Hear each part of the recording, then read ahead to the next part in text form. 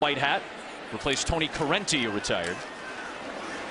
Herbert looking for the cutback and escaped the first wave of Willie Gay. Mike Dana finished him off first full season. He's been an American Alliance of Football official and an XFL official. Fields in traffic, had that one deflected. Is it going to be ruled a backwards pass?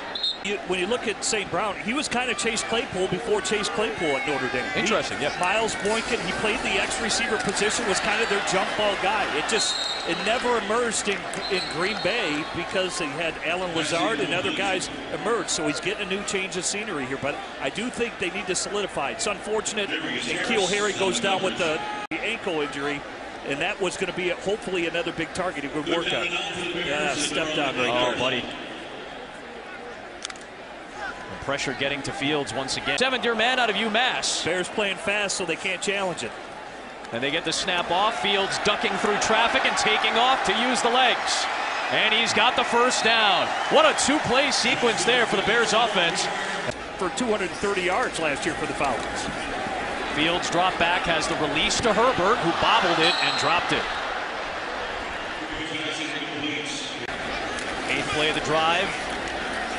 It is Herbert pounding ahead to set up third down. Buffalo does with Josh Allen.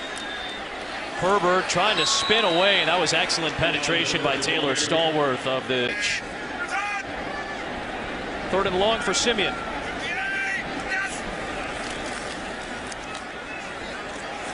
Shifting, trying to maneuver, and he gets brought down by the rookie out of Purdue, George Karlaftis, the number 30 pick, who was one of the absolutely best edge rushers in college football last year.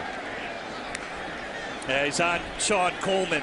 Sean Coleman has not played in quite a while. Obviously, he comes with experience, 23 games and 16 starts for both Cleveland and San Francisco. But you see already Simeon has to move in the pocket to get to the sweet swap.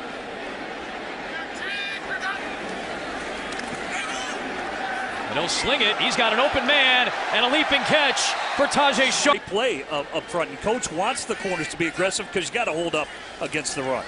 Oh, 100%. We got to come in and we got to be another run threat too. We got to come in and set the edge. We got to come in and allow our linebackers to scrape across and run sideline and side.